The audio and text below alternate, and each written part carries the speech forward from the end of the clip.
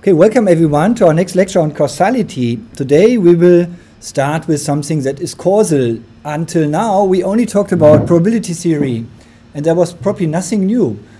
Maybe there was something new because you learned it differently, all these things, and maybe now you have a different understanding of the things you knew before, but it was all probability theory, so it was all the classical stuff that you kind of already knew. And today we will do something special, and we will follow this very nice book, Elements of Causal Inference. It's one of the books that I'm suggesting at the beginning from Jonas Peters, Dominik Jansing, and Bernhard Schölkopf. Those are former colleagues of mine in Tübingen, and they did some really interesting work on causality and pushed it forward, in my opinion. And finally, they also wrote a nice book.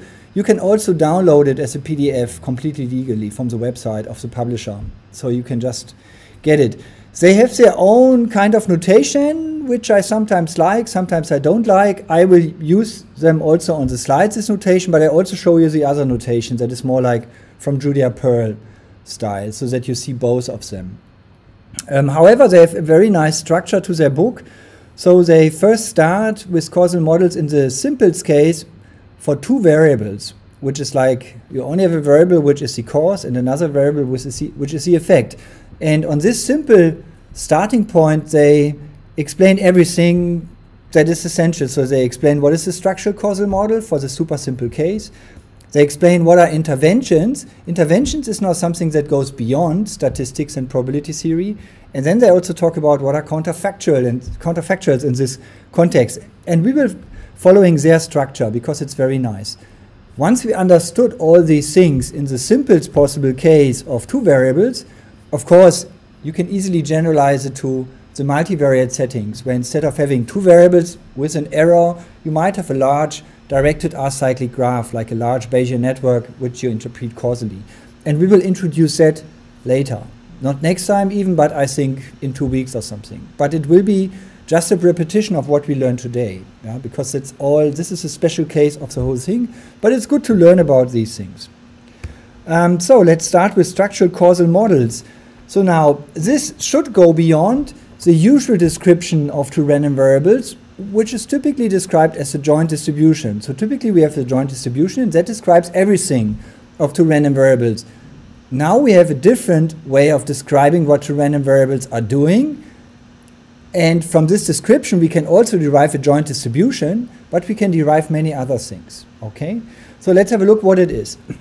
So a structural causal model, abbreviated SCM, in some fields it's also called structural equation models. So causality is a field which is, as I explain it, it's originating, in my opinion, from computer science, from Julia Pearl, who is a computer scientist. But there's, of course, a large branch in the statistical sciences, in particular in the econometrics department. So they know a lot about causal models as well. And they talk about these things sometimes slightly different. But I think everything they say can be interpreted in our framework as well. But there's a lot to learn from them. So they know many more methods than we will include in the lecture. Then there's the other community, the sociology department. So they also like to do experiments. They hand out questionnaires and ask for, ideally are interested also in causal relationships. If someone is unemployed, does it cause a person to do this or that, and so on and so forth. And they're also interested in these questions. So there are also some methods in those departments typically. And of course also epidemiology, so like in the biomedical areas, they're also interested in causal relations, and so there's also some theory there. So why in these applied areas? Because in the statistics department, maybe not in Dortmund, but in general, the causal models were for a long time, I think, more or less ignored, or it was something that we didn't talk about, whether one variable is causing the other. I think in classical statistics we typically talk about the joint distribution, and that's it. And that's all we can say. And there is something attractive to it because the joint distribution is all you can have from some observable data. So let's say you have a big table of examples, you can only estimate the joint distribution. You cannot really estimate the structural causal model in general. So there's some reason why they are kind of ignored, or why they say, yeah, causality is nice, we all want it, but it's difficult, and so it's harder. So what we are now doing is following Julia Pearl and the book from Jonas Peters and colleagues, is to define a causal model which will specify more than a joint distribution does. However, it might not be so easily identifiable from data, but it's a starting point to think about these things. And as it turns out, in some situations, we can also do something with data. Okay, so now what is a structural causal model for two random variables C and E? And we call them already C like cause and E like effect, okay, to keep it even simpler. So it consists of the following three things. First of all, for each of the variables, we have an independent noise random variable. Okay, so those are noise random variable. That's where something random happens. And then we have two functions, fc and fe, and they tell us how to compute C and E given the noise variables. Yeah, so there are two assignments. The first one is that my random variable C is defined to be the output of the function f sub c if I input the noise, and the E, the effect, is the output if I input the noise for the effect model and the cause. Okay? Typically we assume that the noise variables are independent. However, later when we talk about counterfactuals, this will be dropped. So now what is the graphical model of this one now? So let's draw it on the board. Oh, that was the wrong click. So let me try it like this and switch off the beamer. Okay. So we have a couple of new variables here. We have, is this working, this pen? I'm not sure. Do I have a better one? Maybe. Only slightly. Okay, so I have a noise variable for the cause, I have a noise variable for the effect, and then there is the cause and the effect.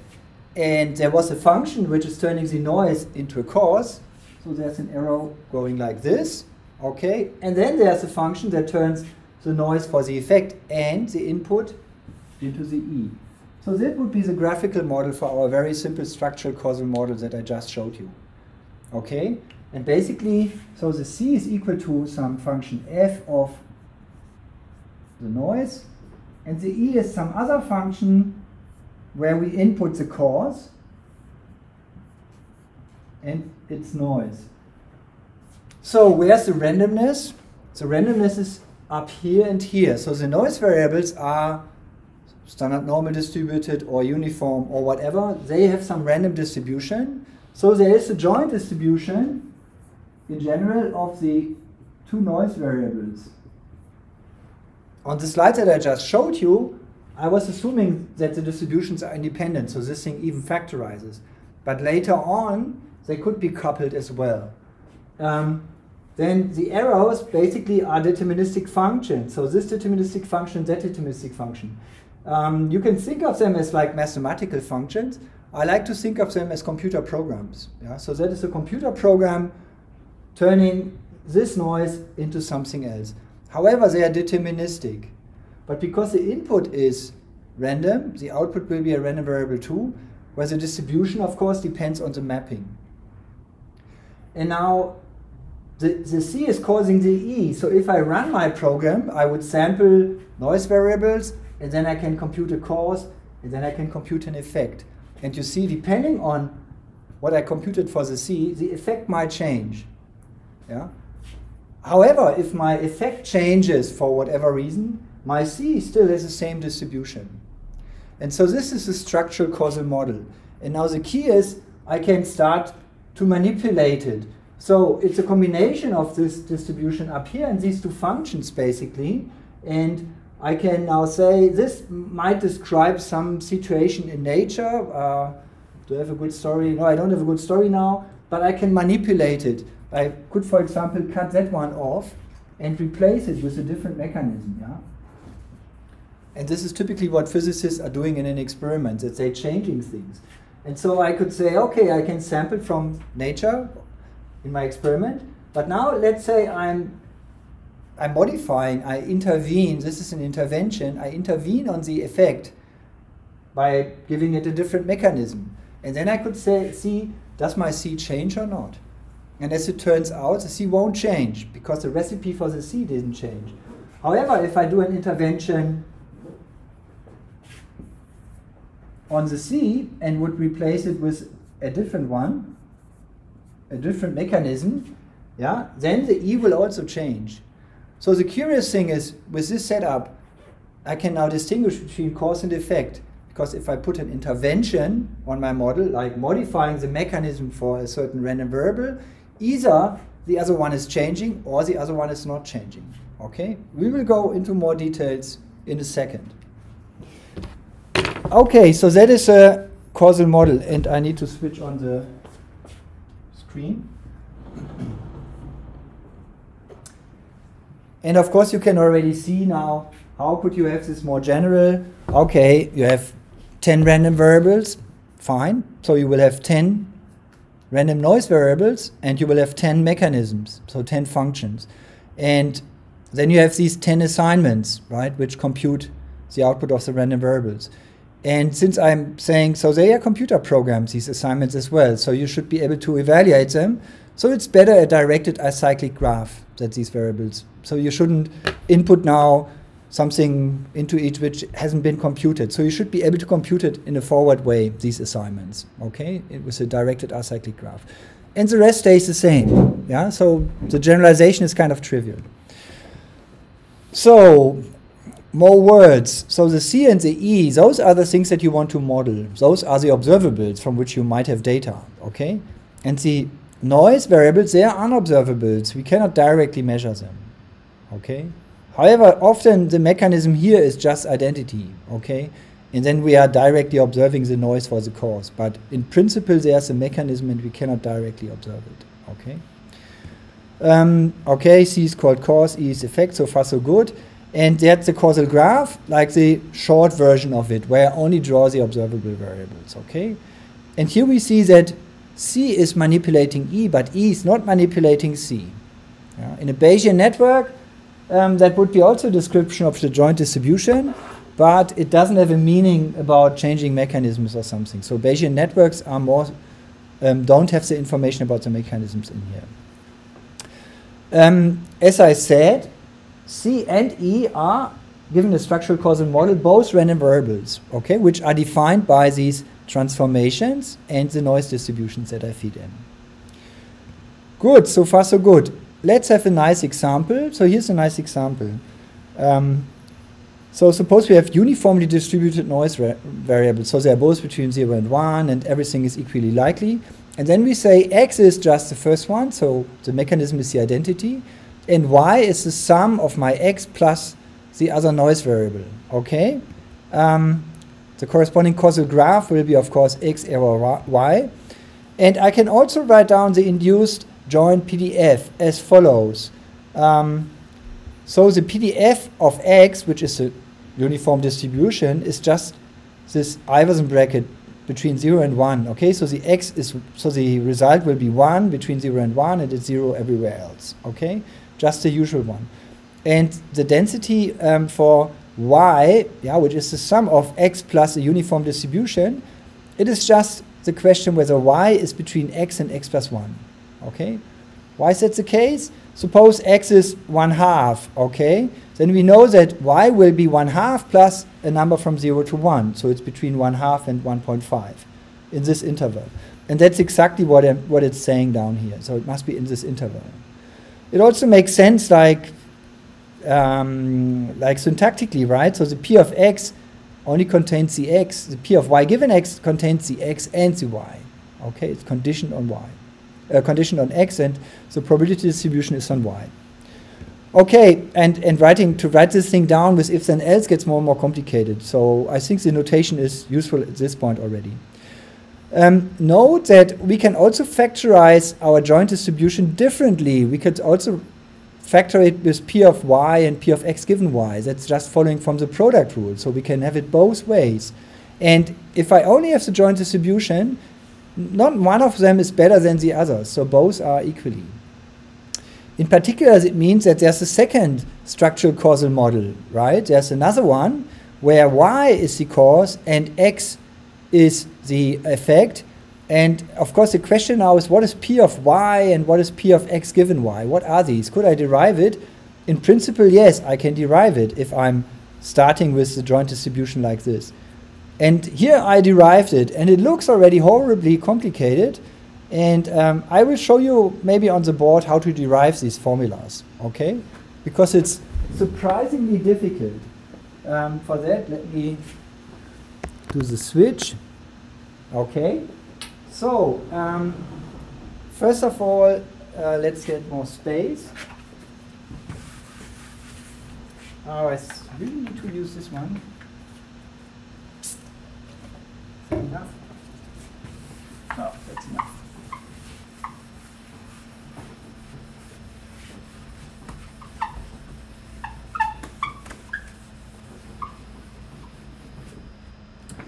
Okay, so let me write down what we have. We have a noise variable, nx, which is uniform. Okay, here I use a small n with an x, right? It's a value, and that is a random variable. And I have a similar one for, okay, I should use the right letters. So this was the one for the cause, and this is the one for the effect. Should be also uniform. Okay, so now this should be a capital E, fine. Okay, notation is always fun. And then I say x is equal to nc.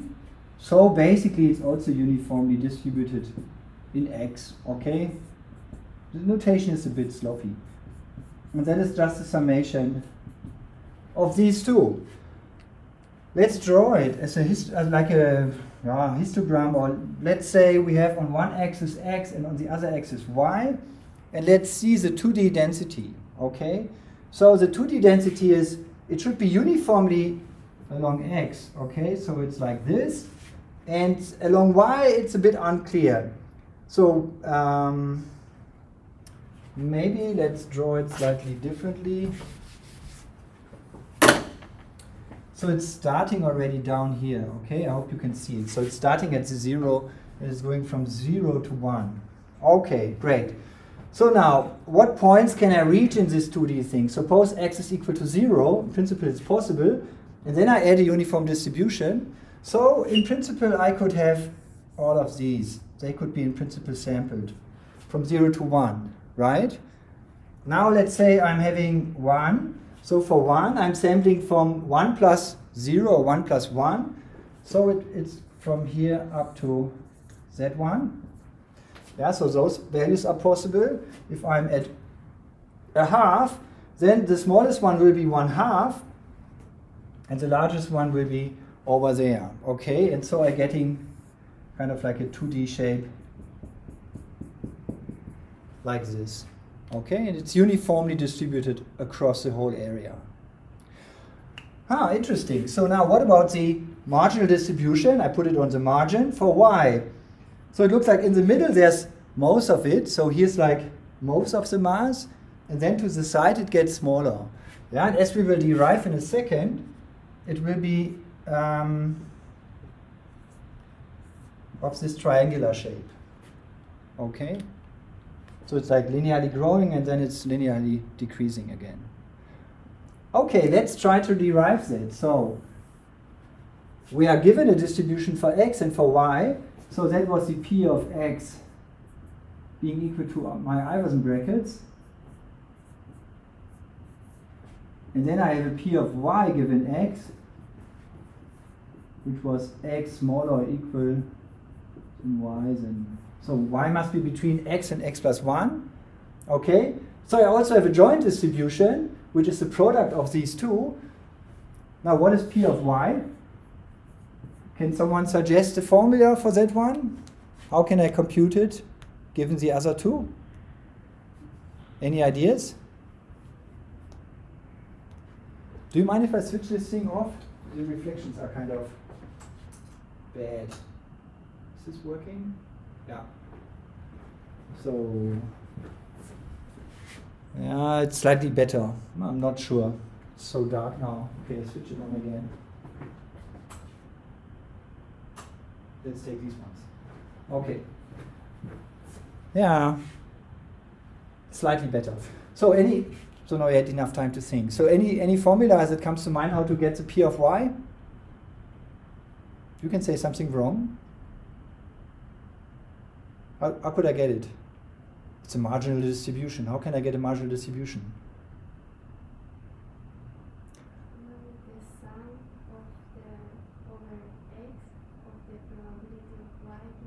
Exactly. I put a step in between. You did two steps at once.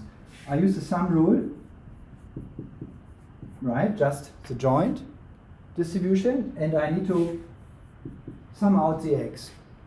That was the sum rule. Next I do the product rule for this one to get these terms here. So I have the integration of p of x, p of y given x dx. Okay, nice. So let's do that. So p of x, if I plug in this guy in here, it's the same as saying, okay, integrate from 0 to 1. That's Iverson brackets translated into bounds. Okay? Of this one over there. So that is x smaller than y less than x plus 1. Sometimes I get stuck in these derivations, and then I need to peek on my notes, but I should be able to do it. Now, how can we calculate that one? So, depending on the y, I get different things here. So suppose now my y is between 0 and 1, okay? So let's first consider the case that the y is less than 1, okay? So that's my first case. And then let's go on with the calculation. That basically means the x is less than or equal to y, and the y is smaller than 1, so it's the same as saying I'm integrating from 0 to y. Okay? Because for all other cases, this thing is 0. Yeah? Does it make sense? No? So, I'm integrating over a statement which should be true, otherwise it's 0. So I can ignore every area where this is 0. And this thing will be 0 if the x is larger than the y. Okay? So it only produces a 1 if x is less than y. And so the y is less than 1, so it makes the integration smaller. And if that's the case, I'm really having here the constant 1 dx. Okay. Let's take the inverse derivative of 1, which is just x. And we have these bounds y at 0, and so it will be equal to y. Okay. Fine. Actually, when we look at the graph, that's already, I mean, let's turn it around. So let's say this is y. And we said this is a half, and this is 1, and this is 0. So the part that we, this is 1, and this is 2. So the part that I just computed was for 0 between 1 and 0. That's this interval. And this is exactly the function y. Okay, great. So let's take the next one. So that's 1 less than or equal to y less than or equal to 2. And this is the case distinction, right? I know you know how to read this. So in way, here's a big bracket and an equal sign to the previous one, and then it's either that way or that one. Okay, let's again think about it. So if 1 less than or equal to y less than or equal to 2, so what can we say in that case? So we say up here that y is less than or equal to x plus 1, so that is the same as saying x is greater than y minus 1. Okay, so that means that's the same as the integration from y minus 1 until 1.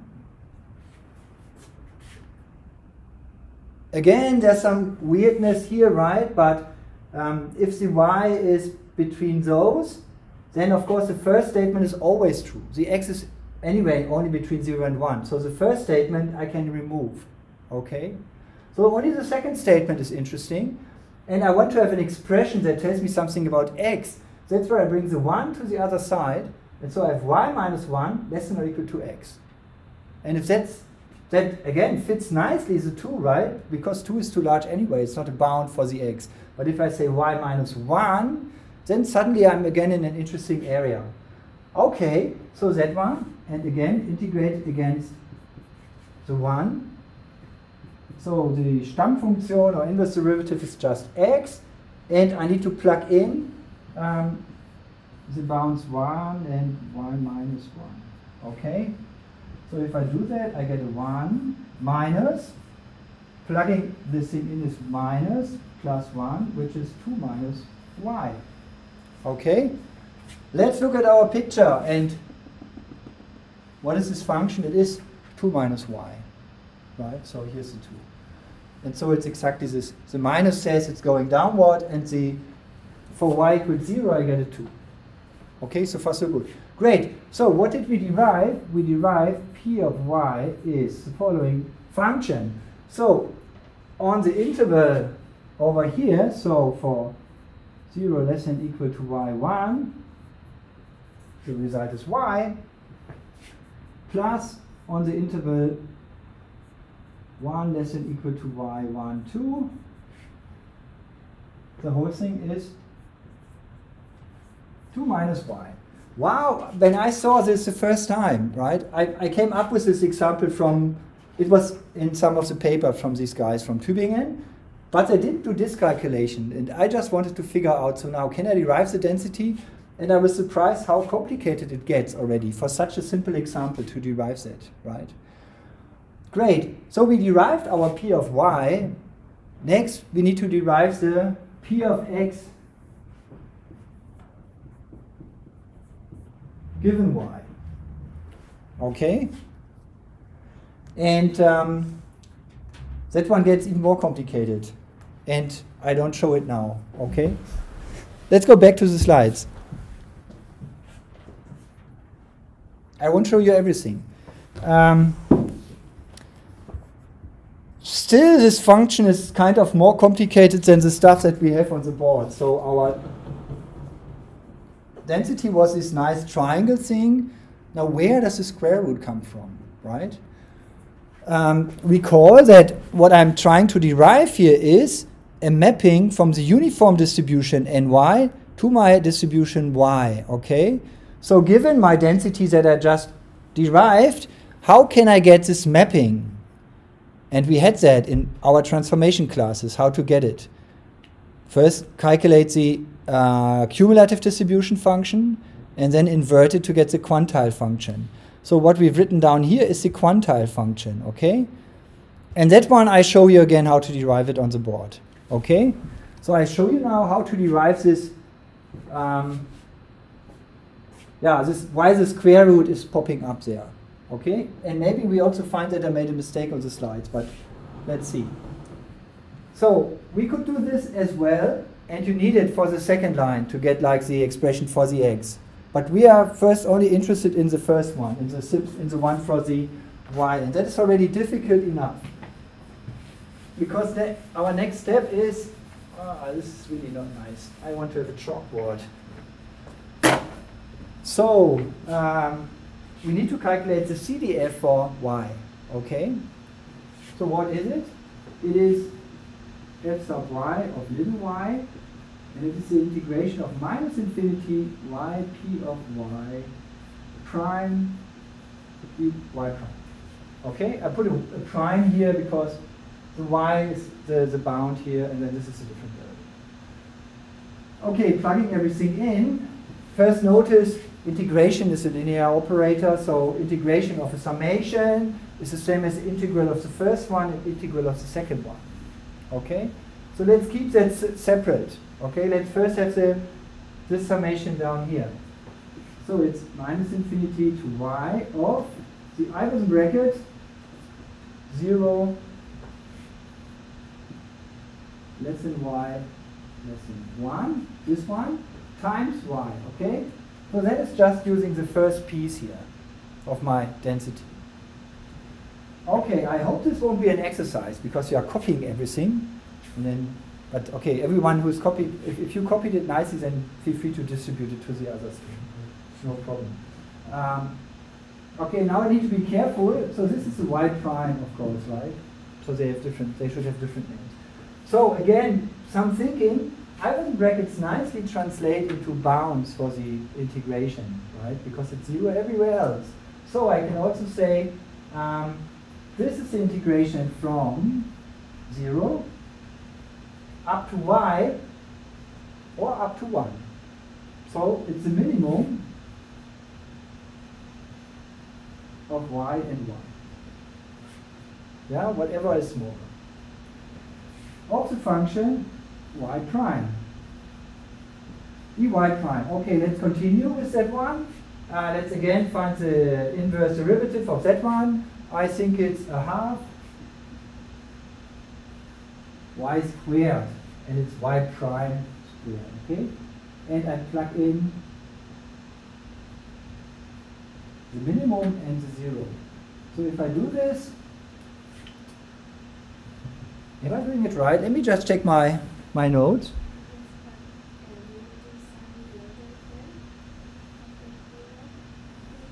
We need to do what?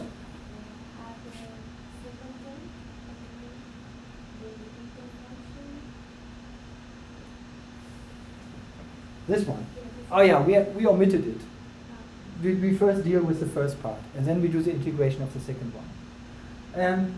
I think in this case now, since we are, okay, I see. Did I take a shortcut? Yes, I did take a shortcut. So again, let me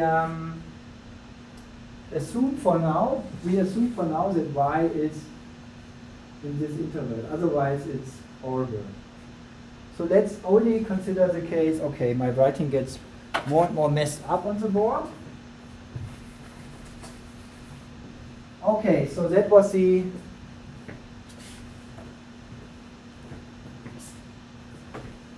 Are people using these boards for writing, or?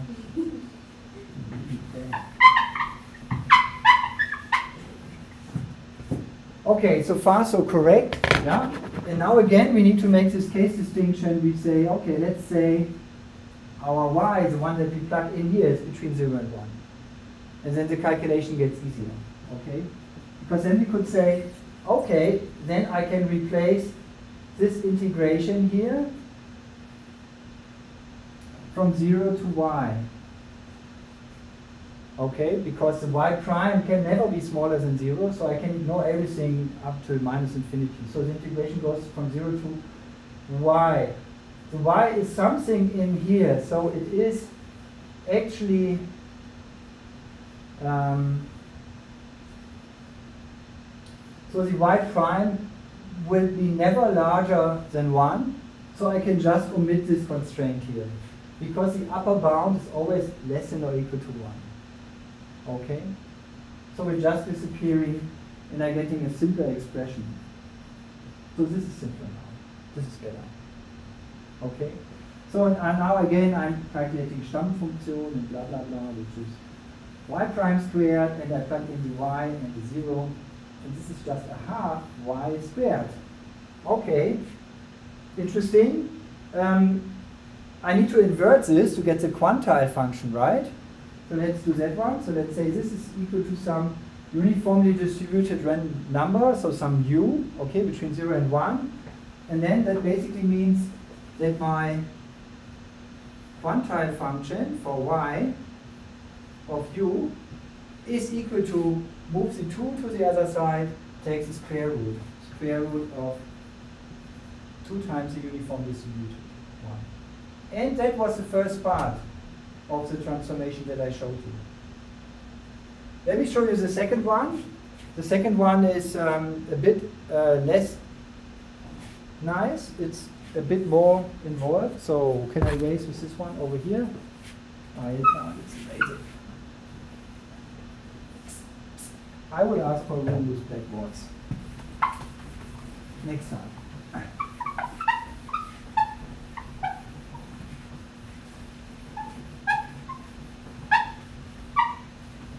By the way, the difficulty in these calculations, why they take time, is not because the integrals are so fancy in this case. The integrals are really easy. It's just all these Iverson bracket business over here that requires some thinking, right? So let's take the second case, and let me see whether what I can squeeze down here. So that was one case. Let's take the case where the y is in the interval from 1 to 2. Okay? And somehow, of course, we can already guesstimate what it is. So this is basically a squared function Meaning, if you integrate here from over the thing, then you get a squared function. That's just how it is, right? And similarly now here, you would guess something else the other way around. But to derive the exact expression, it requires some shuffling around of these terms. So let's try it. So it will be the integral from minus infinity to y. Y prime is in this interval. Now we are in a different situation. Now we are in this case. Great. So we have the second part of the integration. So it will be 1 less than or equal to y prime less than or equal to 2. And then 2 minus y. And let's put the primes. So 2 minus y d prime. And the summation is going from minus infinity to y. Okay, interesting. So first of all, notice I can replace the minus infinity with the 1, right? I can never be smaller than the 1. Okay, great. Let me just do that. Okay. And the other thing is, now I need more thinking. So the y is between those two. So the second condition is always fulfilled, because my y is in this interval. So the y will be always less than or equal to 2, so I can omit it. So now I'm having the integration from 1 to y of the function 2 minus y prime. Again, I can calculate the Stammfunktion, which is then, in this case, having a constant function. I think I need to add some y prime in here, and times the 1, minus a half y prime squared. And I need to evaluate it at y and 1. Okay? So let's do that. So at y evaluated, I have 2y minus a half y squared. And if I plug in a 1, I get a 2 minus the half, which is like plus 3 half. Okay, great. And this is my uniform distributed variable. Okay, for my distribution function. Solve this for y. And then we have our expression. So let's try that. So first of all, let's multiply the whole equation with minus 2. Okay, if I multiply it with minus 2, I have y squared minus 4y minus 3. And this is a minus 2u, which I bring to the other side. So it's plus 2 times u, being equal to 0. And now you can use your PQ formula. Do you know the PQ formula? So I write it down for you. That just if you have such a square, such a parabola, then the solutions are minus p half plus minus square root of p half squared minus q. I think this is correct. Is it correct? Yeah, thank you. Okay, so let's do it here. Then that means that the y is equal to minus p half is that one, which is equal to 2, I think. Yes, it is. Plus minus square root of 2 squared, which is 4. And then minus the q, so it's plus 3 minus 2u. Is that right? Yeah, it looks right. Okay, there must be some sign error in here. Whatever. Okay, whatever. There might be a mistake in here. Now I know that the y is less than or equal to 2. Yeah? So I don't need the plus. Right? The plus will make it even larger than 2 because the square root is a positive number. So I know it's 2 minus some square root. And in this case, it's 7 minus 2u. Okay? Okay, great. This is my transformation formula. Take a uniform distribution, push it through this formula, and the density will be this triangle that goes down. And this is something we try now. So the formula looks even different from the one on my slides. But let's compare it, how different it really is. I think approximately it's the same thing. Oh no, and during all this derivation, unfortunately, I didn't switch. So here's the great derivation for everyone. Please press the stop button now, and then you can see it. So there must be an advantage of sitting here in the room, right? And there is an advantage of sitting in the room. Okay, good. Okay. So we checked the first part. So that was like the square root of 2u. Take a uniform distribution times 2 and take the square root. Then you get this triangular shaped distribution. And the other one, so that's for the first half of your uniform distribution. For the second half of your uniform distribution, you say 2 minus square root of 2 minus 2, blah, blah. Okay? Let's check that. Let's check the first expression here. Let's take a uniform distribution, and let's take the square root of all the values and look at the histogram. Okay? It should look like a triangle. And that's exactly what I did already here. So I'm generating here my uniformly distributed random variable, 10,000 data points. The histogram looks nice and uniform. And if I then take the histogram of the square root of that one, I get a nice triangle. Okay? That's kind of weird somehow, right? Because the uniform distribution gets, how does the square root turn this into such a nice triangle thing? The reason is kind of the square root, what it's doing is, okay, I need to switch.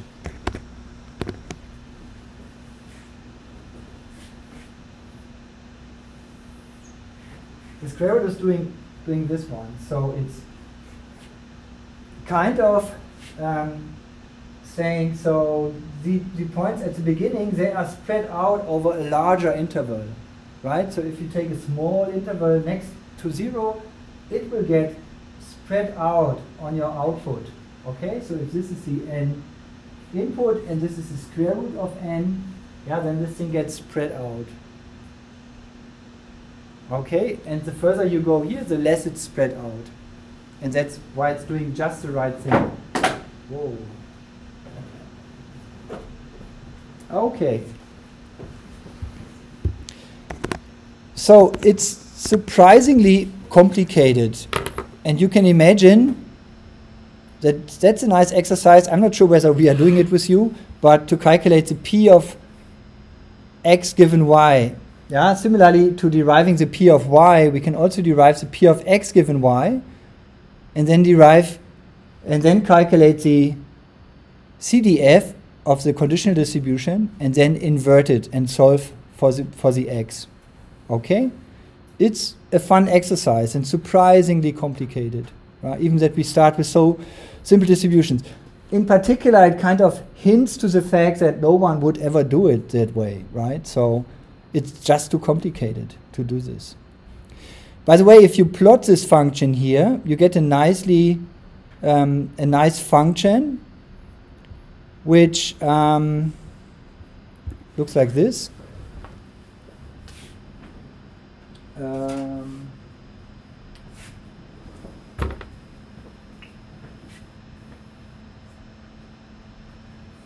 So first of all, I think if this is y from 0, 1 to 2. Oh no, the other way around. So this is my uniform distribution. Uniform distribution, and this is my y, okay? Then first it's doing that, and then it's doing it the other way around. Those are the two pieces. This is the first square root of 2, the noise variable, and this is the constant minus square root of constant minus the other noise variable. And if you start with uniform distribution down here, you will get a nice triangular shaped distribution over there. Okay? Good.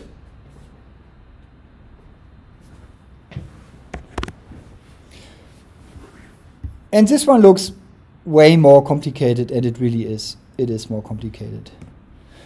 Here's the derivation, the steps. So first write down the joint distribution, then derive the p of y using the summation rule, then derive the p of x given y How do you get that one? You divide the joint distribution by P of y, just using the definition, and then you get an expression for the conditional distribution. And then you derive the CDFs for y and the CDF for x given y, and solve it for the other way around. And you see, as soon as things get a little bit more complicated than that, I guess the derivation gets really hairy and you can't do it anymore in closed form solution. So only in this simple case you can do it, and it gets already horrible. So now here, what did we do? How did we start? Actually, this was our structural causal model number 1, okay? And it was an easy description. You have a uniform distribution, and then you have another uniform distribution, and you sum both up. Here's the other way around, is a quite complicated function and a quite complicated function for x. So somehow the description of the first structural causal model is much nicer than the second one, even though both have exactly the same joint distribution. So both lead to exactly the same joint distribution. Okay? Yes, in both cases they are the same. Okay, so far so good. So we have two structural causal models, this one and the other one, and they have a single joint PDF. That's the story. So the structural causal models contain enough information to distinguish the two cases, that one is the cause, the other one is the effect. The joint distribution is not, right? Because this is a joint distribution of two very different situations. Okay? So, and this is a nice plot from the book from Jonas Peters. Basically, there's a probabilistic world where we have probabilistic models, so that's like having a joint distribution. And we can say something about outcomes when you sample again, right? You can say something about the mean or the variance or something like that. And also if you have observations, by using statistical learning, I can infer the parameter of my probabilistic models. However, more general is the causal model, and the causal model is like more, it's subsuming the probabilistic model. So it can do everything that you can down here, but additionally, you can now also have other things, interventions and even counterfactuals, which we introduce next. Okay? So what have you learned so far? You've learned that a structural causal model is giving us some recipe, like a generative model type of description of two random variables, right? How can we generate them? And of course, they induce a joint distribution as well, but the joint distribution is not the starting point. But the starting point are the noise distributions and two mechanisms. And then they induce a joint distribution. However, there's a different structural causal model, the other way around, that can be typically also derived, which has the same joint distribution, but which has very different mechanisms. Okay? And as an example, I showed you this painful derivation of a case where we have the same joint distribution, but different structural causal models. So this is using the identity function and just plus, and this one is using square root and some other weird things to do the calculations. However, this is also a structural causal model for y error x. Okay, so both give rise to the same joint distribution. Okay, so far so good. So now the promise is, however, with the structural causal model you can do more. So let's do more with it. And the more you can do are interventions. And I briefly explained already what I meant by this, basically changing something and then having a say about what the resulting distributions are. So let me change the lighting again. So now I'm super dark.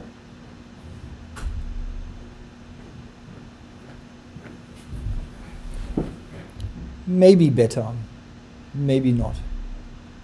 So why is it so bad? Because it's dark outside.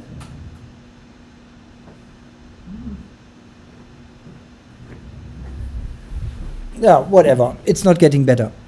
Okay, intervention. So let's start with that one. So let's say we have a structural causal model, the one that we are talking about the whole time.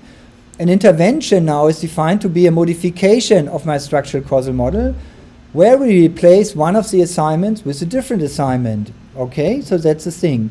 We could either have a hard intervention. A hard intervention is replacing a super interesting mechanism that does some interesting calculation with a constant. Okay, just saying, what happens if I put the number 4 in here? What happens to the other distributions?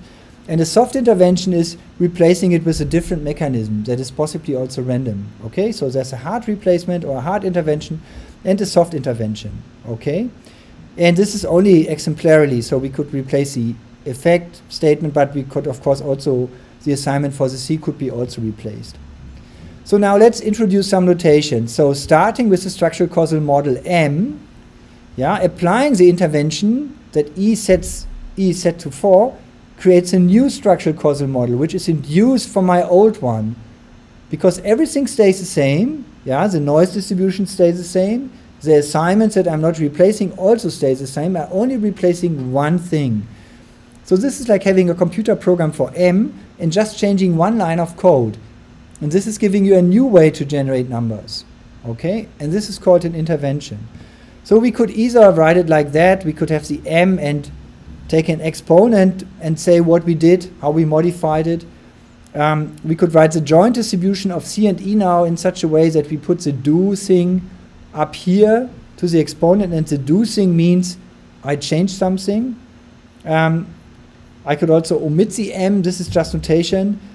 So this is the ECI notation, so the notation from the book. However, Perl and many others, they use this notation that they say we condition on the fact that there's this do expression behind. However, that is not really a condition, but it's really modifying the distribution. Yeah, another way to write it is P of C given do E equals 4. And the difference here now is this is not about observing that E has a particular value, but this is about setting E to a particular value and then seeing what's happening. Okay? So let's do some example here.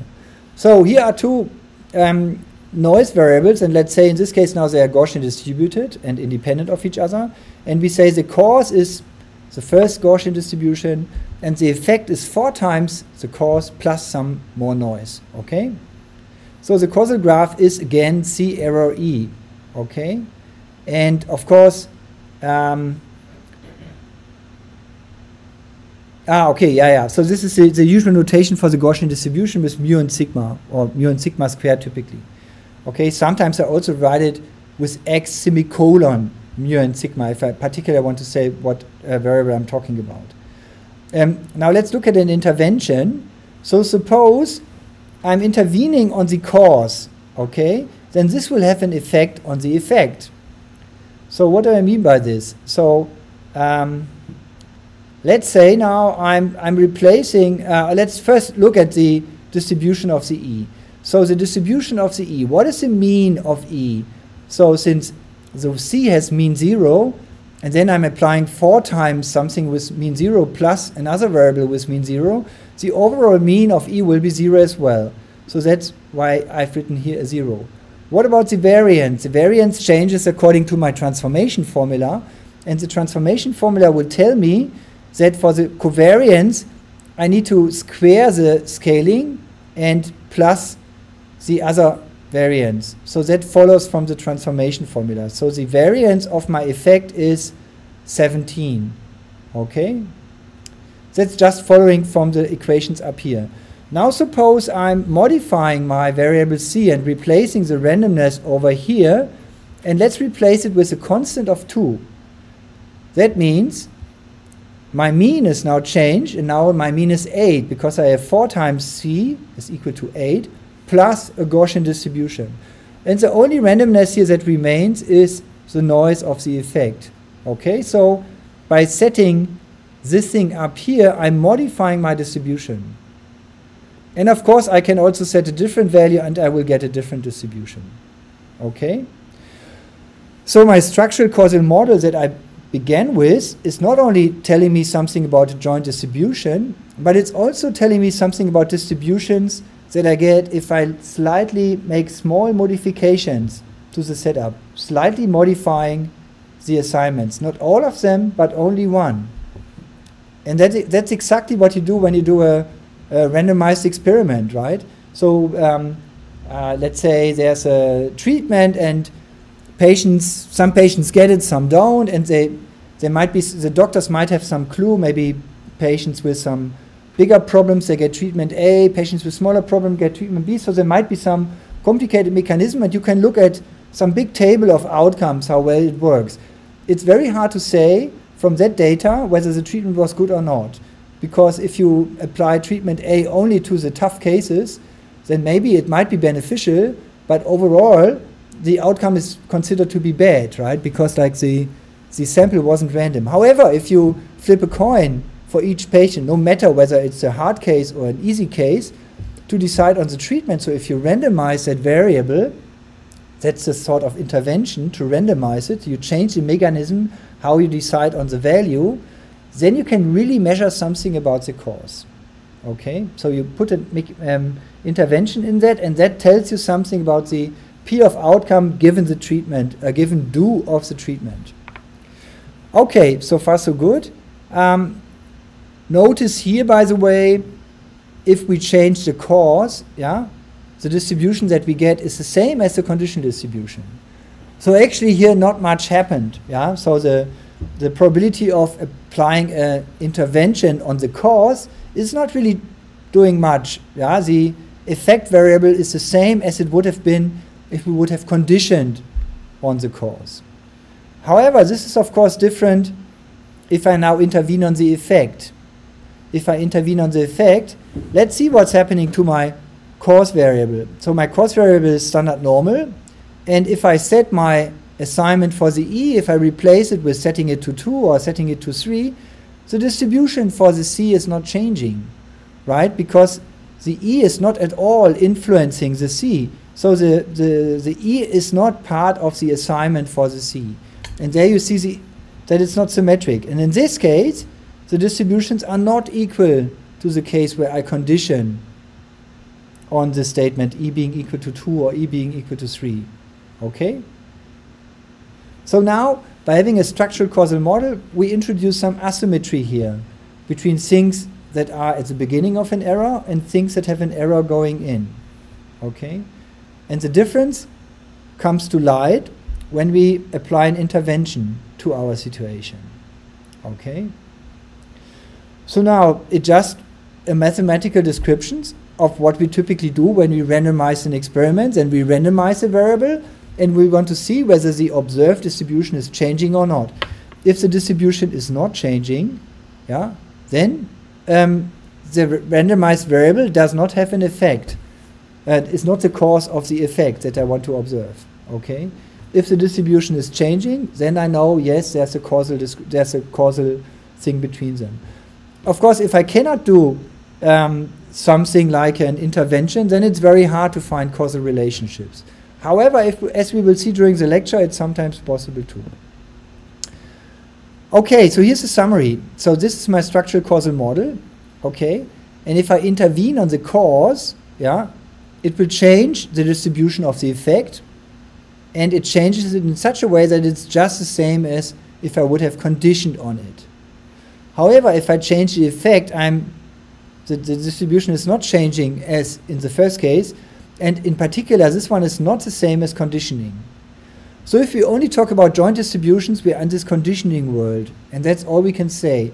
And if we are in a causal model world, we can also talk about what happens if I intervene on variables, okay? We can now mathematically describe it. And this is now creating an asymmetry between cause and effect, which is interesting to think about. Good. Here's another interesting observation. Now let's do the randomization. Suppose we randomize the effect by giving it a new distribution. So we're replacing the assignment which was using the C, and let's replace it that we just say, okay, it's just a noise variable. So that is the randomization, and the outcome will be that now the cause and the effect are statistically independent. Right? Which makes sense. It's kind of the error is gone. And that basically means, okay, the effect has no causal influence on the cause. If we do it the other way around, if I randomize the cause, yeah, in that case, they are still dependent, and so the cause is still dependent on the effect. So this one does not imply that they are independent of each other, but they stay dependent, and this will give me some hint that the C might be a cause of the effect. Okay, and this is like the simplest possible setup. Another way to talk about it is to distinguish condition and intervention is to distinguish seeing and doing, okay? So conditioning is like seeing. So I have a big data set, I cannot collect more data, I just have my big Excel sheet, and I can look at it, I can observe it. I cannot influence the way the data was generated. So I'm not an experimental physicist who can manipulate the experiment. I can only observe. That is in particular, that's the situation of astrophysics, right? In astrophysics, you are looking at the sky and you cannot do any manipulation. You can only observe joint distributions. Yeah? You cannot do causal experiments. Maybe you can run a rocket and let it bump into some asteroid that is close by, but that's it, right? That's it. You can only describe everything with conditional distributions. However, a particle physicist, they do interventions, right? They say, so what happens if I let this particle hit the other one? And then they can repeat it over and over and over, randomize some conditions, and by that learn something about the causal structure in particle physics. So that's quite interesting. So that in astronomy and astrophysics, you're only observing, and in particle physics, you can do interventions, okay? Okay, so again, we have a joint distribution, okay? The joint distribution is inducing various distributions of our y. Yeah? The marginal distribution, which is like averaging out the x, or some interesting observational distribution where I say, I'm interested in the cases where x was equal to 1. What's the distribution of y? So for example, x being equal to female. So what is the distribution of y, of income? X being equal to male. What is the distribution of y, of income, or something? So that is all seeing. However, it doesn't tell us if I change any of these variables, if I manipulate the setup, if I randomize treatment or not. Then the joint distribution doesn't tell me anything. However, in that case, my structural causal model is not only introducing a joint distribution, but it's also telling me something about the interventional distributions, which are the ones where I put the do operator over here. Okay? And those are now new distributions which go beyond the joint distribution. It's not in the joint distribution. And these, they tell you something about cause and effect. Okay? So that's the big deal about conditioning versus intervention. So far, so good? Okay. Let's go one step further. So there will be a hierarchy, and the lowest step on the ladder is seeing, asking the question, what can we observe? The second step on the ladder are interventions, like doing something, asking the question, what will happen if I do this? And the third step on the ladder will be counterfactuals. And they ask the question, what would have happened if I did things differently? So you first have an observation, and then you say, okay, too bad, that was my observation, the patient is blind or dead or whatever. I want to answer the question, what would have happened if I did the other treatment? And that can be also described with structural causal models, which is, I think, quite fantastic. So that's quite amazing that you can talk about it mathematically in a precise manner. Counterfactuals. So that's the first difficulty of counterfactual is, what at all is the counterfactual? So what is it philosophically? So it's a concept from philosophy, and there were philosophers writing books on these things of counterfactuals. So counterfactual conditional, first of all. Counterfactual is short for counterfactual conditional. And a conditional is something like an if then else statement, right? Or an implication. And a counterfactual condition is a conditional with a wrong if clause. Okay? So it's something where the antecedent is wrong. Okay? And we want to say something about probabilities of something with a wrong antecedent. In logic, if you have a wrong antecedent, the statement is always true, right? Ex falso quod libet. So from something false, anything follows. We want to put probabilities to these statements, which is, I think, quite cool if you can do it. Here's the counterfactual statement. If 2 plus 3 is equal to 6, then 2 times 2 plus 3 is equal to 12. Okay. I mean, it's a valid mathematical statement because the antecedent is wrong, right? But in a way, it also makes sense to say, if I say 2 plus 3 is equal to 6, then it would make sense to say 2 times 2 plus 3 is equal to 20, right? So that's kind of garbage. However, mathematically speaking, both are true, right? But like if you think about it more from a plausibility point of view, one is more reasonable than the other. Here's another one. If cars were flying, then there would be no traffic jam. It's also a counterfactual statement. Okay, we don't know it for sure, but kind of makes sense. There are nice Wikipedia pages. I'm a big fan of Wikipedia pages, so of course you have to read them and you have to think about yourself. But in particular, the math and computer science department, they're really nice. Also the philosophy department, I think it's quite good, at least from my layman's perspective, okay? And there's so this also in German, kontrafaktisches Konditional. Okay, fine. You can look it up. So this counterfactual conditional is also called sometimes counterfactual. Here's another one. So the counterfactuals allow us to answer questions that are counter to the fact, so that are in contradiction to what we observe. And that's what makes them so interesting.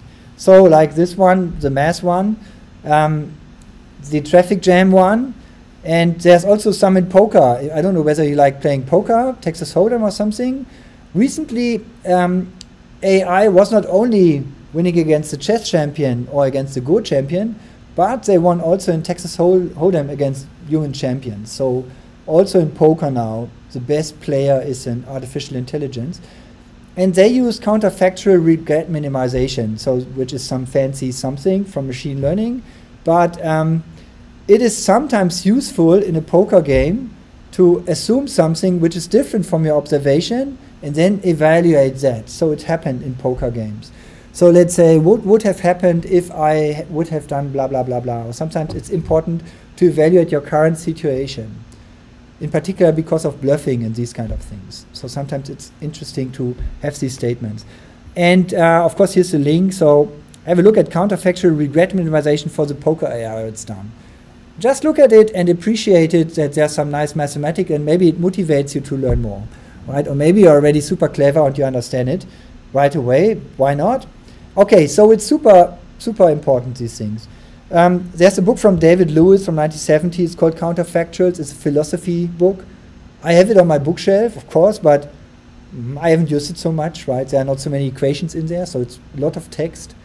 But it's already a topic for a long time. So counterfactuals is something really non-trivial. The more amazing is it that you can model it mathematically, right? Okay, how can we define them now mathematically? How can we really nail it down? Of course, the assumption of having a structural causal model is a big assumption, right? It's saying we have a generative model of the data. That's a lot. However, if we have a generative model, then we can nail down also counterfactual statements. So let's try to formalize it. Suppose we have the structural causal model that we've seen before. It's the same one as before. Now we say a counterfactual model results from a given structural causal model after changing the noise distributions. That's it. You just change the noise distribution. So now how do you change them? Typically we replace the noise distribution with something like the noise distribution now conditioned on some observations. So we are having some facts, some observations, that's our data, and having seen the data, this will influence the noise distributions, right? The noise distributions are, at the beginning, completely uninformed, generating us a new data point. However, now we have our new data point, this should tell us something about the noise distributions, right? I mean, the variable, the cause, for example, up here is just a nonlinear transformation of my noise distribution. So if I observe a cause variable, true or false, or a number or whatever, of course I can say something about my noise distribution.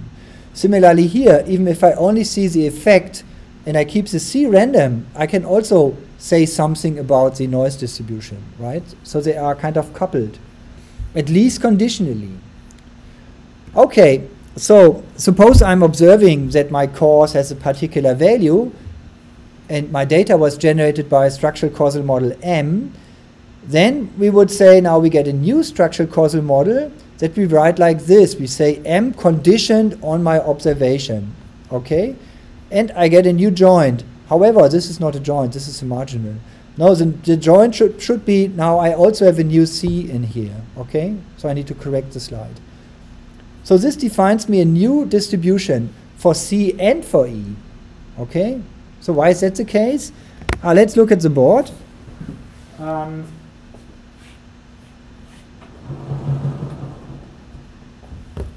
Again, let's draw our picture that we had. We had the noise distribution over here, which was influencing my cause. And I have another noise distribution over here for the effect. By the way, the noise distribution is not really driving that one. The noise distribution is just collecting everything that is random about E. And the functions down here are collecting everything that is deterministic about the E. Okay? So if there's some randomness in here, it typically comes from here, some observational, or not observational, but some randomness. Okay, and similarly I have Z1.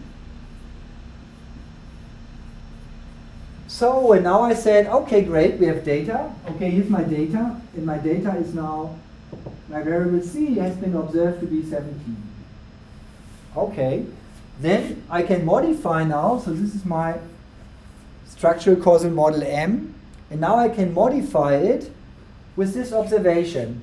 First of all, the old one was P of N, E, and NC was somehow given. Typically, it's factorizing into different distributions. Typically, they are assumed to be independent.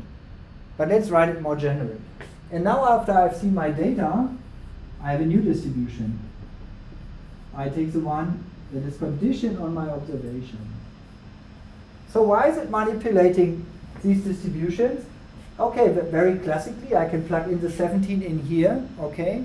And this is telling me something about the noise distribution over here, right? So if I observe the C, it will change the distribution of that one. And it could even couple them. So even if they are independent up here, after the observation, somehow they could be now dependent on each other. So that can happen too. And so now my manipulated model, so that is the old one, and the one that is manipulated is now written as this, m to the power of C equals 17.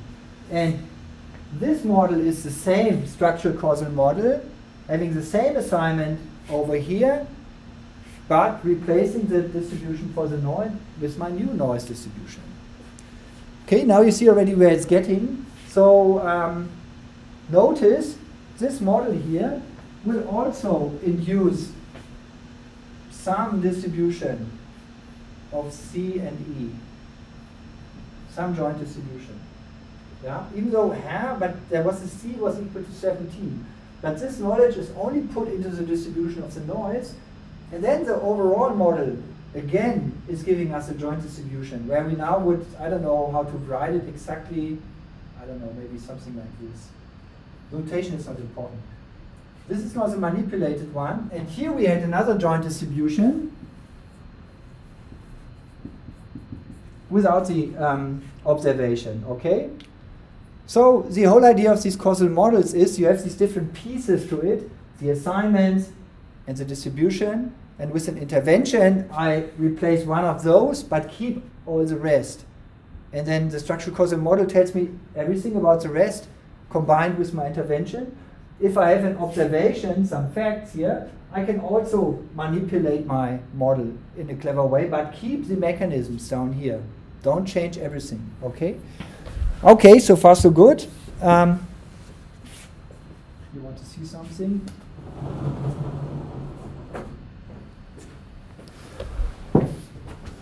Okay, so that is the notation that one can use here. And it's a joint distribution for C and E.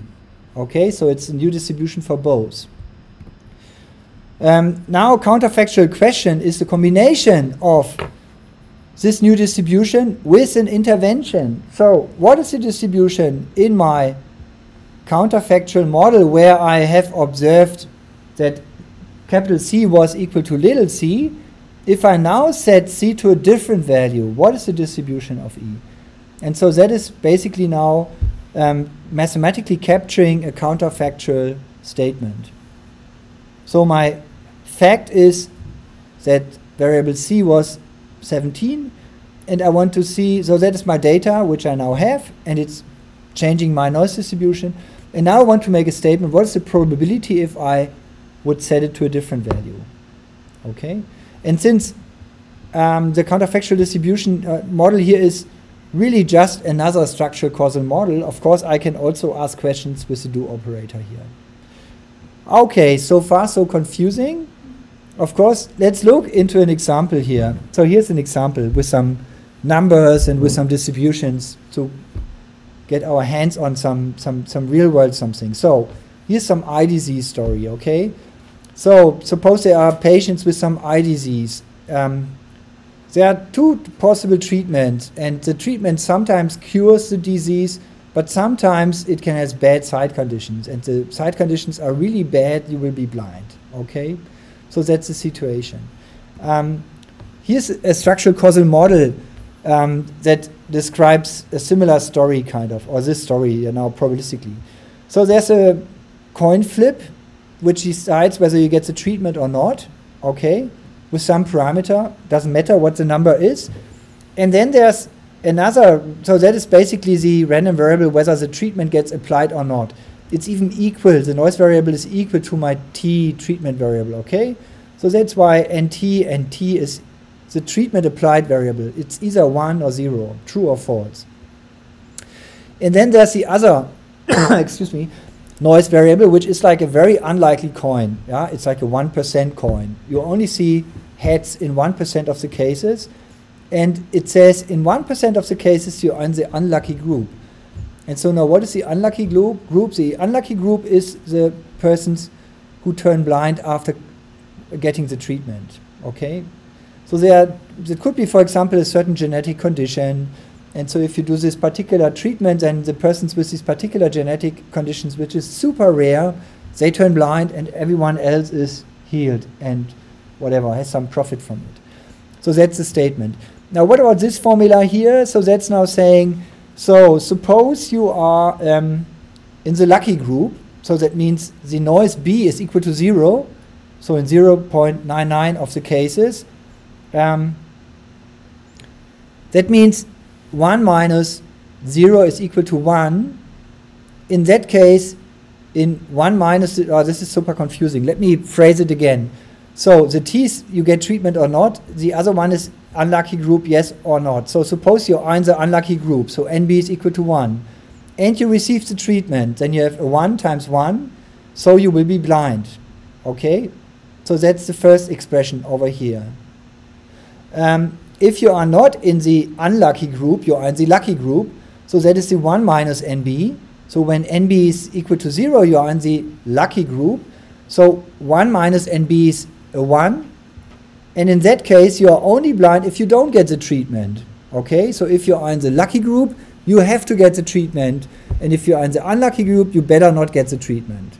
Okay, so that's basically what's in this formula in here. So far so good. Here comes the counterfactual question. So there comes a patient, gets treated, but then turns blind after a day. So B is equal to 1, T is equal to 1, B is equal to 1. Now the counterfactual question is, would the person be blind if he hadn't been treated? Okay, and let's try to calculate this now. By the way, that is very relevant to law, right? You remember there was a case in Berlin where like the people from the last generation were gluing themselves on some street, and then there was an accident with some bicycle, person driving a bicycle, and the person died because of the accident. And the story was, so because of the blockade of the street, like the people who could have saved them from the firemen or whoever have special equipment could have saved that person. Now the question is, so that those are the facts, the person died. The counterfactual question relevant for law is now, would the person be still alive if the protesters wouldn't have glued themselves onto the street? Okay, that's a typical counterfactual statement which is super relevant. And actually that's something that they try to answer, okay? And here we have the mathematical version of that one, to really put numbers to that one. If you assume a certain model for what's the likelihood that the person gets saved and blah, blah, blah, under certain conditions, then you can calculate these numbers, right? Which is quite interesting. Anyway, this is not it's drastic as well because you turn blind in this story. So here the question is, the person who turned blind after the treatment, would they be blind if they hadn't been treated? And this can be answered now under the assumption that we have the structural causal model. Okay, so let's do that. So this is our initial structural causal model, just copied from the previous slide. So the question is, would the person be blind if he or she hadn't been treated? Let's first modify our structural causal model with our observations. So observations are the treatment is equal to 1 and the person is blind. Okay, so that is our data. Now by looking at these equations, we see that if t is equal to 1 and b is equal to 1, it implies that the person was in the unlucky group, right? Because t times, just a second, oh yeah, b was equal to 1 and t was equal to 1, so that the second term is equal to 0 because 1 minus t is equal to 0, so the first term must be equal to 1, and it's only 1 if the nb is also equal to 1. Okay? Of course, we can also say something about the nt. The nt is also equal to 1, but that's not surprising because there we have the identity. So from this observation, we can learn something about the noise distribution for this particular person, for this particular instance, right? So the person entering the hospital is like a random sample and we know nothing about it, but after treatment and the person turns blind, we know something about it, about the unobservable variables here. So in this case, we know the person is from the unlucky group. Okay, thus, what can we do with it? We can rewrite our model now, like this, where we just plug in the 1 in here. Okay, and now we can calculate for the remainder here that if NB is equal to 1, then if the person didn't get the treatment, now we have to do a calculation. Okay, no, it's simpler. So we plug in the NB equals 1 into this first expression. So we have t times 1 plus 0. So I'm just saying now the blind is exactly equal to the variable t for the case NB equals 1. That's what I'm saying. Okay? So this thing is now defining a new joint distribution over the blind and about t and b. And we can again ask questions. What happens if we do t equals 1? And we can query the question with an intervention here. And we see that the b is equal to the t. So what we did is we only modified the noise distributions in this case. Okay, so far so good. Thus, now we can compute in this model. The difficulty is just the notation. So in the counterfactual model where we have a new noise distribution, we apply the treatment with an intervention and then can calculate the probability that the person is not blind. And the probability will be equal to 1. Okay? And it is encoded in our structural causal model, and you have no chance to do this with the joint distribution, if that is what you're modeling about the world. Okay? Okay, so far so good. On the other hand, if another next random person enters the hospital, and so the doctor, she doesn't know whether the person is the unlucky group or the lucky group, okay, then in our initial model, the probability of applying the treatment will be that the person does not turn blind is only 1%. So the other way around, if I don't apply the treatment to a random person, with 99% the person will turn blind. Okay? So like for the doctor, of course, it kind of makes sense to do that, but it's better if they were be able to have a test before whether the person is in the unlucky group or not. Okay? However, the point of all this is that the structural causal model is allowing us to express mathematically what a counterfactual statement should, what probability we should assign to counterfactual statements. Okay? So that's the whole story here. So there are 3 steps to get to a counterfactual statement. We start with some initial structural causal model, for example, for 2 variables x and y. Okay? Before they were called c and e, let's call them x and y. And now suppose we have some observation, we observe little x for capital X. Now the question would be, for example, what would have been the probability of y being equal to y if we set x now to an even different value? So counter to the fact that we observed a little x, set it to any value, and we are interested in the distribution of the y. Okay, so that is our counterfactual question. we do 3 steps. The first is also called abduction. Basically, it's replacing the noise variables in my structural causal model now with the conditional noise variables. So where I conditioned on the facts. Okay, so that's the first step. So this is now creating a counterfactual model. And note that the joint of the noise variables might not factorize anymore. So they can become coupled suddenly. Okay. The second step is action. So we modify our model now by setting one of the assignments with our do operator to some particular value. So that is an intervention. By this we are changing the course of history, yeah, if we want to say so. So the abduction is changing the noise variables of our model, and the action is changing the assignments. So this modifies our counterfactual model with an intervention.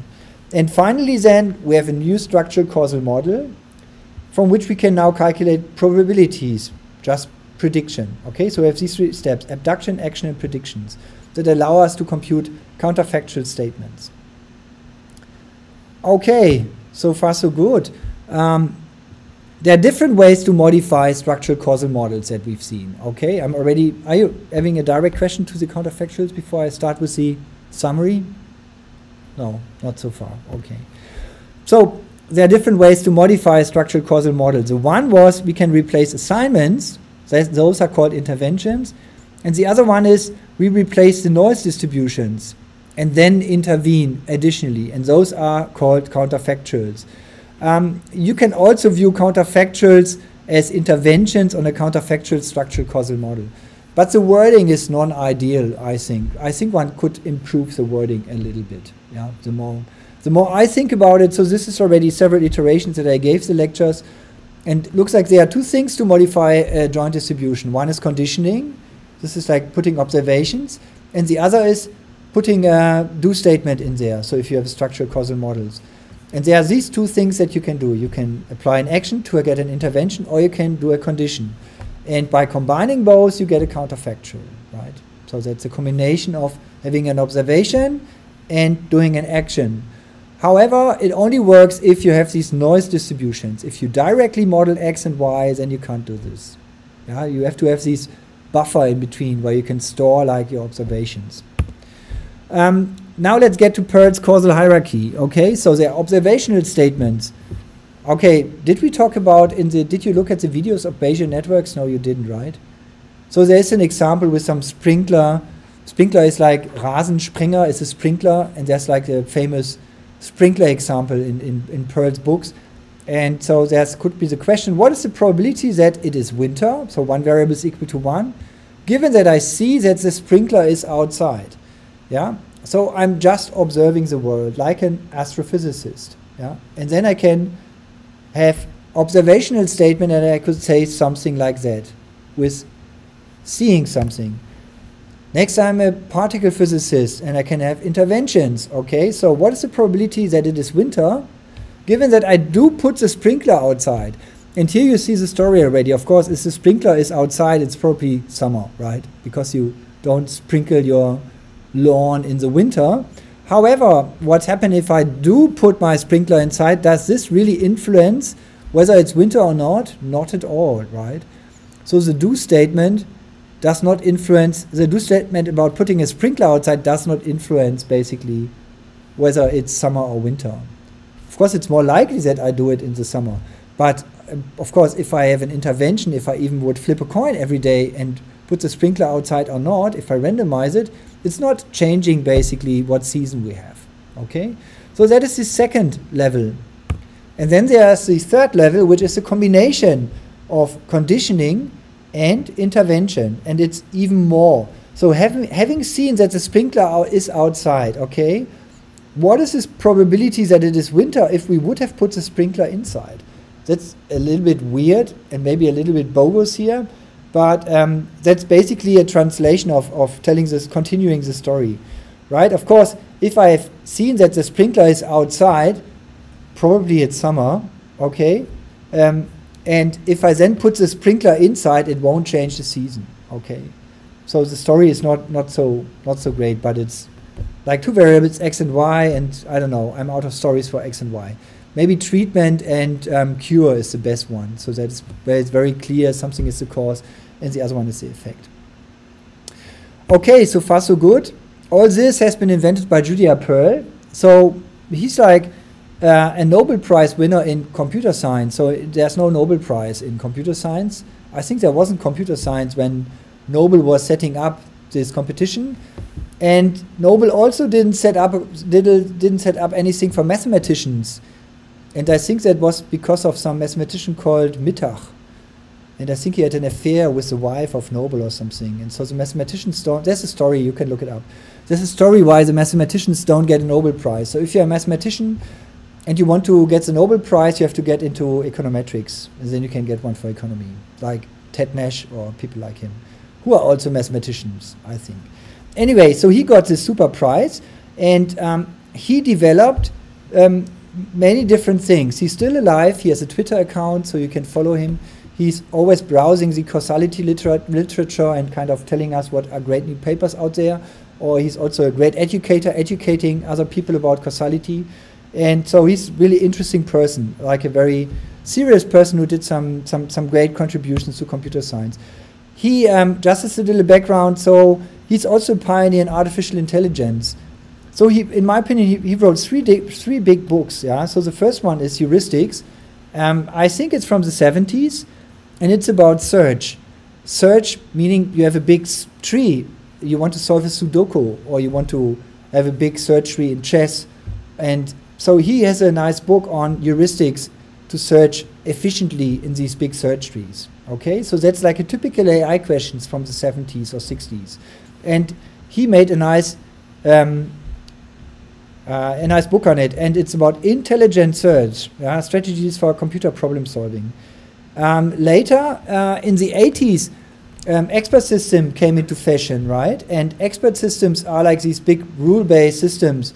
Maybe you have already talked to an expert systems on the websites, your printer is not going, and then the first question you get, did you plug in the power plug?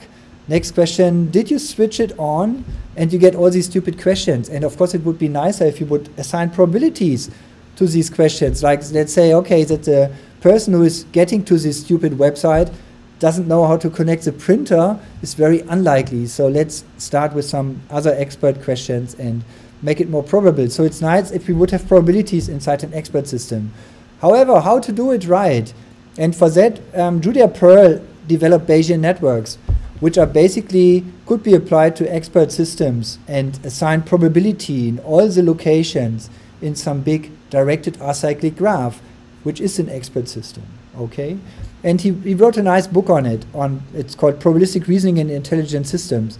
The deceiving thing about Bayesian networks is that they look very causal, right? So the errors, they look very much like I first have that one and then the next one. However, I think we will have some lecture on Bayesian networks as well, and there you will see you can switch the errors around. You just get a different representations for your joint distribution. They are not really causal in Bayesian networks. The Bayesian networks are useful to calculate complicated probability distributions in super large joint distributions. So it's like a marriage of graph theory and probabilities. However, they don't do anything causal. They can be made causal, and typically they are nicer if they have a causal interpretation, but it's actually beyond this book. In the book, of course, he has already chapters on causality in there and causal interpretations. However, it's not well developed. That's the third book, the book called Causality. And that's basically where he extends like Bayesian networks so that they also have a causal interpretation. And so his main contribution here is to bring graphs on the scene so that you draw a graphical model for your causal dependencies. That's something that people in econometrics were not doing. So they were also having very complicated ideas and interesting tricks to infer causal relationships, but they were not drawing graphs. And without graphs and without looking at deseparation and things like that, it's very difficult and a black art to do it right, causality. And so Julia Pearl introduced these graphs and many, many other things that you can read in his books. So he's really like a great person. Here you also see some graphical model in the background. And he has a website and he has lots of papers on the website. So have a look at it and look at some of the pioneers who developed all of this. Okay? Great. So that's it for today. Thanks for your attention. Let's hope that the recording works, and I see you next week.